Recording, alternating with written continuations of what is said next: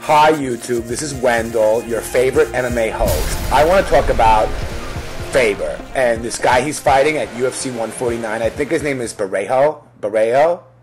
Anyway, I think Faber's going to win the fight, and I don't even know who Barao is. I don't never heard of him.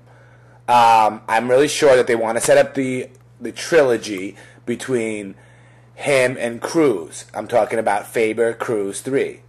And Cruz got injured. That's what happened.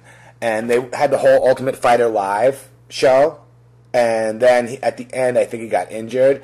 So they're probably just giving him a chump, this Barao guy. I think he's Brazilian. He sounds Brazilian. And there's no way he's going to win. They want the trifecta. They want to do it. They want Faber in there. Faber's the pretty boy. He's, like the poster boy for the WEC. And he's the one that all the girls like.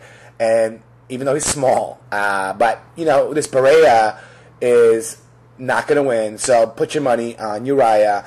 And I really look forward to seeing the trifecta, the trilogy, between Cruz and Faber. And I really think Cruz is going to win. He's much faster.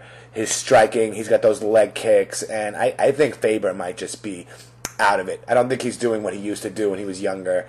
And that's why all the losses are just piling up. He's not the same fighter he used to be. You could see it.